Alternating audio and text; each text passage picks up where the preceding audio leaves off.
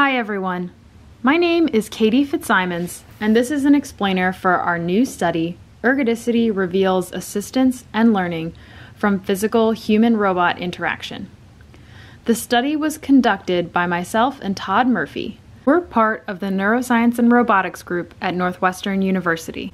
This work was done in collaboration with Jules DeWald and Ana Maria Acosta of the Northwestern Physical Therapy Department. In this study, we analyzed the body as a communication channel and motion as an information-carrying signal.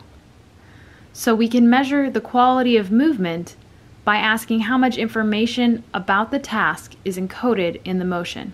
We often think about animals taking in information through senses, like vision, touch, or internal sensors that give us information about where our body is in space and how much force our muscles are exerting. Sensory inputs are encoded in electrical signals that are processed by the central nervous system. Then we act on the information by generating outgoing messages to the motor system. When a human and a robot are physically connected and trying to perform a task together, the central processing unit on the robot needs some way to evaluate and modify the interaction. However, it's unclear what metrics are appropriate for automating the robotic response to human behavior.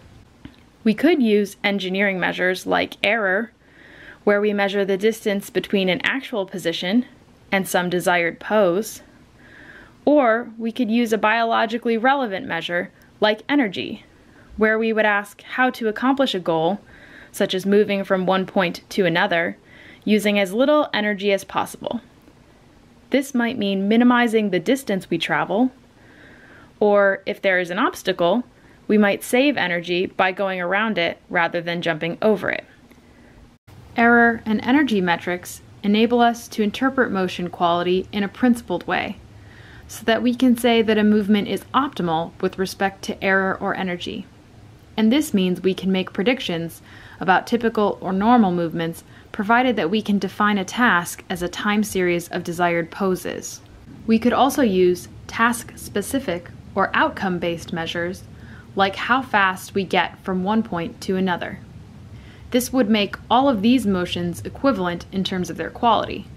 So task-specific measures can capture the qualitative task description, but interpretations and predictions based on the results of task-specific measures may only be applicable to narrow sets of animal behavior.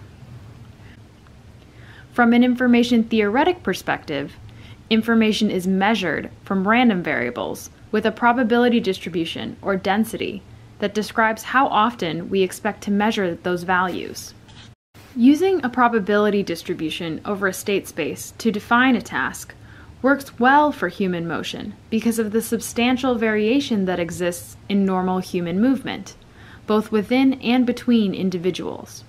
If we define a task on a density map like this, and define a particular pose as a point on that map, how do we measure how well the point, or series of points, represents the density map over the whole space?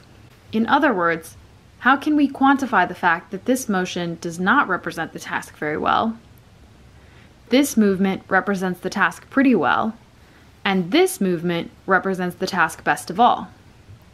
It turns out that when we use information measures, specifically a metric on ergodicity, we can quantify this relationship. And like the task-specific measures, we can find two very different motion strategies where there would be a large amount of error between them, but under the information measure, they would be of similar quality. To test this, we recruited 53 people to participate in a robotic training study where participants completed a task with and without assistance. The information measure captured differences between experimental conditions in the following ways. First, we could use both task-specific measures, like the time to target, and the information measure to detect the presence of assistance, which you can also think of as a reduction of deficit. The error measure did not detect this difference. Second, we found that the task-independent measures, error and ergodicity, captured the effects of training, while the task-specific measures did not capture any changes in movement quality due to practice. This led us to conclude that information measures allow us to identify phenomena that would not otherwise be captured by an error measure or task-specific measures alone.